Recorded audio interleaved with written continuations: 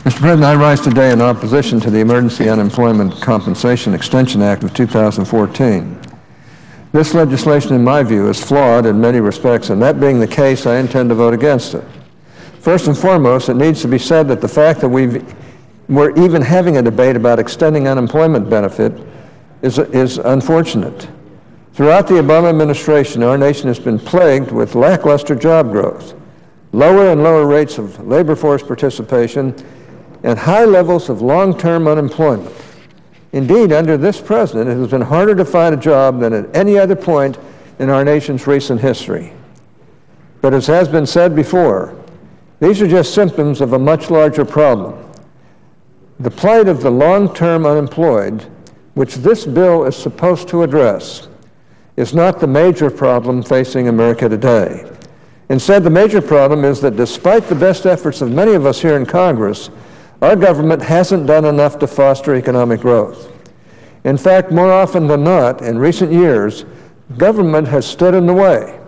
It's been an impediment. We are now more than 5 years into this administration, and it is becoming increasingly clear that President Obama does not have a plan to address these problems. True enough, he has proposals that would expand the government and redistribute income, but nothing resembling a plan to promote growth in the private sector or to actually put people back to work. And many of the president's redistribution schemes end up costing labor supply and jobs, as the nonpartisan Congressional Budget Office has made clear with respect to Obamacare and the president's proposed minimum wage hike. Growth is what we should be debating, Mr. President. Ideas and proposals that would actually grow our economy and help people find jobs. But instead, we're here once again to debate an extension of the Emergency Unemployment Compensation Program, or EUC. Let's talk about the EUC program for just a few minutes. The proponents of this legislation have told us that extending, quote, temporary, unquote, federal unemployment benefits is vital to our economy. But I think the facts tell a much different story. Between July 2008, when the program started, and December 2013, when it expired, we spent roughly $265 billion on EUC benefits. That's more than $250 billion on a temporary federal benefit program. For so much of that time, the program paid up to 73 weeks of federal benefits, amounting to a record total of 99 available weeks of unemployment benefits when you add the state and federal benefits together. All told, we've paid out EUC benefits for 66 months, which is 2.5 years longer than any similar emergency unemployment program in the United States history. In other words, Mr. President, EUC is a program with a long track record. And when you look at that record, you see that it hasn't had the positive economic impact proponents of the program often claim that it has. Indeed, despite the hundreds of billions of dollars in benefits we've already paid under this program, we've suffered through the worst jobs recovery in our nation's history, and the long-term unemployed have suffered the most. And there is evidence to suggest that this program has actually made the recovery worse. For example, according to recent research published by the National Bureau of Economic Research, quote, unemployment benefit extensions can account for most of the persistently high unemployment after the Great Recession, unquote. So while some Democrats have claimed that extending unemployment benefits is the best way to create jobs, the facts certainly tell a different story. Now, I'm not going to condemn anyone for wanting to extend a helping hand to those who continue to face difficulties under the Obama economy. But if we're going to debate yet another extension of federal unemployment benefits, we should, at the very least, get our facts straight. So with all this in mind, the cost of the EUC program and the questionable benefits, let's take a look at the legislation before us now. One thing I'd like to point out is that with this legislation, we have once again abandoned regular order and bypassed the committee process entirely. I've remarked on this problem here on the floor several times before. When we ignore the traditional role of the Senate committees, we short-circuit the legislative process, and more often than not, we end up with an inferior product. This bill is certainly no exception. We learned this last month when the National Association of State Workforce Agencies, NASWA, sent a letter to the Senate outlining its concerns with this bill. Chief among these concerns was that it would be extremely difficult for states to retroactively pay out unemployment insurance claims as this bill would require. Indeed, according to NASWA, backdating EUC claims, quote, would make it nearly impossible, unquote, to apply individual state work search requirements, which is a key factor in determining eligibility for unemployment insurance. In addition, the letter indicated that there would likely be a large increase in EUC overpayments as a result of this retroactivity requirement.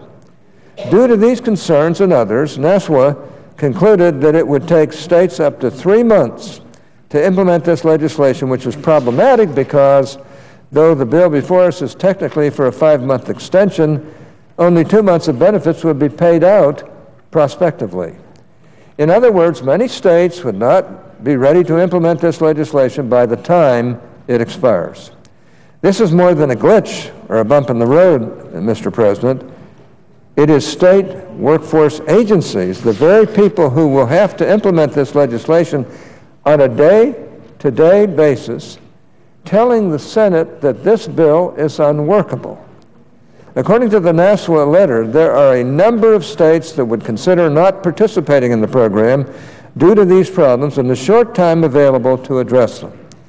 Labor Secretary Perez sent his own letter in response to NASWA's statement, promising to help states address these concerns. Oddly enough, however, this letter was very short on actual details as to how that assistance would be offered. All of that said, these are the kinds of problems that I was talking about. Mr. President, problems that can be addressed if committees are given an opportunity to operate. Had the committee had an opportunity to vet this legislation, we could have also fully examined the offsets my colleagues are using to pay for this EUC extension. These are also problematic. The main pay-for in this bill is the use of what is called, quote, pension smoothing, unquote, which is little more than a budget gimmick, but an especially pernicious budget gimmick when repeated. It has the potential to do real harm to pension plan funding levels, threatening the future retirement security of American workers. Since the Great Recession of 2008, pension plans have struggled to regain their footing financially. The drastic drop in interest rates forced many plans to dramatically increase their pension contributions to keep pace. In 2012, at the historic low point for interest rates, Congress essentially gave pension plans 4 years of funding relief to get through the worst period of low interest rates.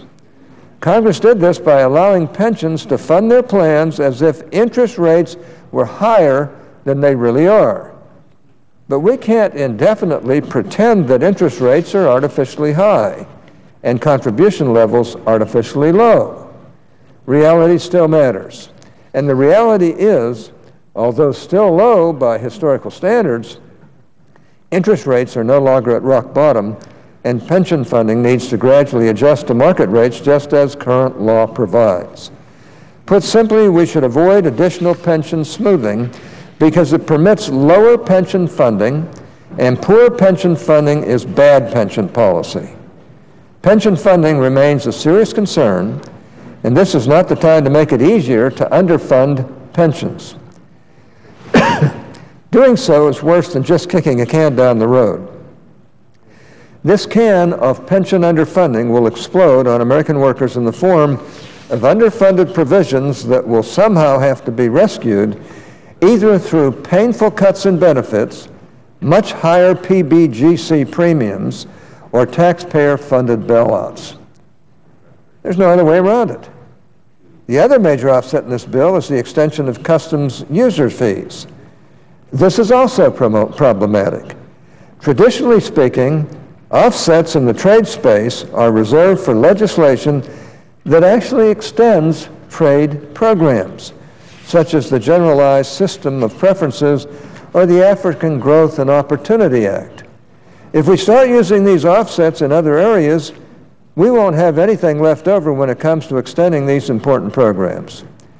Both of these offsets, pension smoothing and customs user fees, fall under the jurisdiction of the Senate Finance Committee, just like the underlying UI extension. And once again, had the committee been given an opportunity to consider these issues, it's likely that these offsets would not have been used. As you can see, Mr. President, there are a number of problems with this bill that could have been considered and addressed had the Finance Committee been allowed to do its work, and it should have been allowed to do its work. Other problems could be addressed if there were a fair and open amendment process here on the floor. Sadly, it doesn't appear that we're going to get that either, as the Senate Democratic leadership appears poised to once again try to force a major piece of legislation through the Senate without giving the minority an opportunity to offer amendments. Before our next vote on this legislation, I think we'll see a number of amendments filed, many of which would likely improve the bill. Others would address the more pressing need to stimulate the economy and create jobs. I personally have amendments that would do both. For example, I have an amendment that would repeal the Obamacare tax on medical devices, which enjoys bipartisan support in both the House and the Senate, and would prevent further job losses in one of our most important U.S. industries. I have another amendment that would repeal the Obamacare employer mandate. I'm sure my colleagues on the other side of the aisle would deem this out of bounds, but they shouldn't. After all, the Obama administration seems pretty intent on delaying the employer mandate. It's already been delayed for 2 years. If the mandate is that harmful to implement, why don't we do away with it altogether and ensure that it doesn't cost us any more jobs and further requests for unemployment benefits? One amendment I have would help to ensure that the retroactive EUC benefits do not threaten program integrity. Specifically, it would require states, as part of their EUC agreements, to certify that paying out retroactive benefits will not lead to an increase in fraud or overpayments. These are just some of the amendments I may offer to this bill, and all of them, in my opinion, would be improvements. But it doesn't look like we're going to be able to offer amendments in the greatest deliberative body in the world. And I'm saying that pretty sarcastically at this time. I know that many of my Republican colleagues have amendments they'd like to offer as well. Yet my friends on the other side of the aisle don't want to have a real debate about these issues. Instead, they're content to let the majority leader fill the tree and block any and all Republican amendments from coming up for a vote. One can only wonder what they're afraid of, Madam President. Presumably, the majority has the votes to defeat any amendments the minority wants to offer. What's the harm in having a real debate? Where's the harm in having an open amendment process? I can only conclude that they're worried that some of the votes they'd have to take would be difficult politically. Indeed, preventing difficult votes seems to be priority number one for the current Senate majority. At this point, it appears that they have the votes to pass the bill. I assume we'll be through with this process this week. Yet while the Senate debate over unemployment insurance may be coming to an end, I can only conclude that the process failures we're seeing in this chamber will continue as we move on to the next item of business, which is, in my opinion, very unfortunate. This week's debate over EUC is just the latest example of what's wrong with the Senate these days. Sadly, it doesn't look like things are going to get better under the current leadership. Madam President, these are important issues. We really need to let the Senate operate in the way it always has. And let's quit playing these games of power plays. Then, Madam President, I yield the floor.